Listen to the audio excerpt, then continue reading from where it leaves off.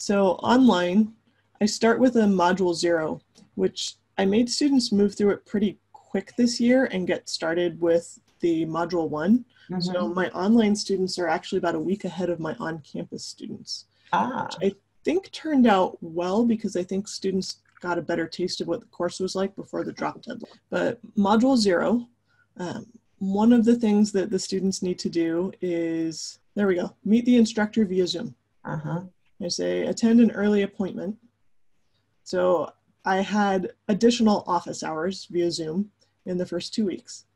And I told students just show up, and they need to spend about 10 minutes talking to me. They're welcome to stay on longer. I want to introduce them.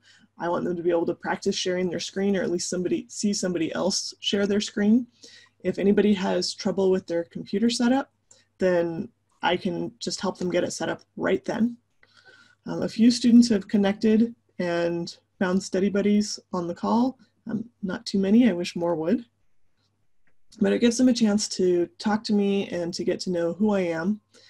And I've found that more students have been coming to virtual office hours since I started doing this. Interesting. That's so cool. Do you find, what kind of pushback do you get from students to do this? It seems like I usually have 1 to 2 students who are choosing not to do this. I mean, it's worth 5 points out of 1,000 in the course. So it's really not a big part of their grade, but most of the students want to do it. Most of them are sort of curious, well, wait, how does this thing work? What is this Zoom thing? And I do my best to make my schedule work to meet theirs. So if somebody says, hey, I'm at work late, can we meet at this other time? As long as it's not conflicting with my on-campus class, I try to do it. And any issues, technical issues with students with Zoom? Every once in a while we have a technical issue. Sometimes somebody logs on and their microphone doesn't work or their video camera doesn't work. And so I'll use the chat box to talk to them, and I'll recommend, hey, just restart Zoom. And 9 times out of 10, that fixes the problem.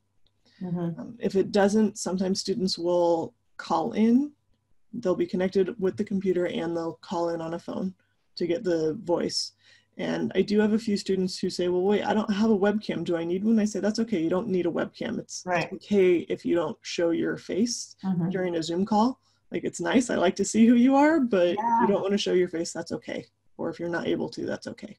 I like especially what you're showing on the screen now. What should you expect in this meeting? Because students, I think oftentimes this is going to be a format that's likely new to online students. They maybe haven't ever used Zoom before. So you setting some expectations just so that they know, like, this isn't going to be some scary thing. You're a friendly person who is setting them up for success. I think that is really cool. Yeah, and that's what I want. I want them to feel that I'm not just an absent instructor, that they're not alone while taking an online course, that I'm here to help. And I think that if they've talked to me and they know that I'm asking, how are things going, right? Have you got your computer set up? Oh wait, you haven't gotten it set up yet? Let me help you.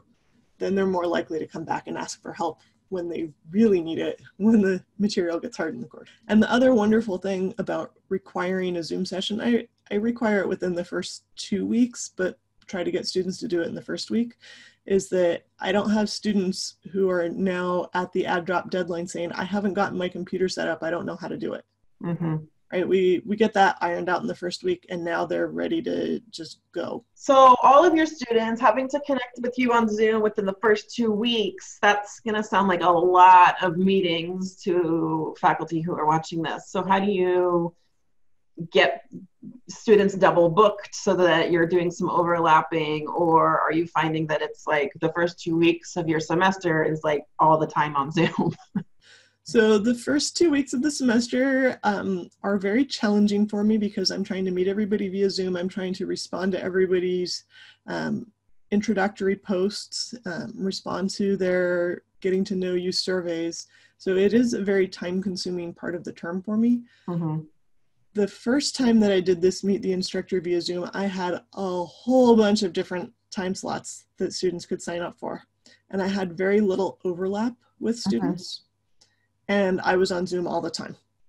And so this term I said, well, let me schedule fewer things to start with. And I've let students know, you can say, hey, if none of the Zoom sessions work with you, send a note with 3 to 5 suggested times and I'll create a new time. And so I had just my regular office hours scheduled initially. And I have 2 hours of online office hours a week. And then I think I scheduled 3 extra meeting times this term. So it really wasn't that much extra time on Zoom. Wow. 3 extra total in addition to the 2 and 2? Right. Wow. So I was surprised. I thought for sure I'd have meeting times all over the place, but students really must have looked at this and said, oh, hey, you know, this needs to be the time that I can go online. And only how many students was that? And this was for one online class, and it was probably about 30 students at that point. How many of them connected from their phone? Do you give that as an option, given that you're having them troubleshoot stuff and set up on their computer? I'm not sure how many connected by phone, because I didn't require that everybody share their screen. I know a few did, but I think most actually connected from their computer. Yeah. Which makes sense. I mean, it's a computer science course, so they're going to have a computer, and I find that more students have laptops than desktops these days. So most of them have built-in microphones and cameras. Yeah, I think that's a really good way to get them familiar with the technology early on. And that last line that you have is just beautiful. Don't go out of your way to change your work schedule. Let me utilize the flexibility I have in my schedule to meet when it's convenient for you. If you're really doing some flexible outreach there to them, which is awesome.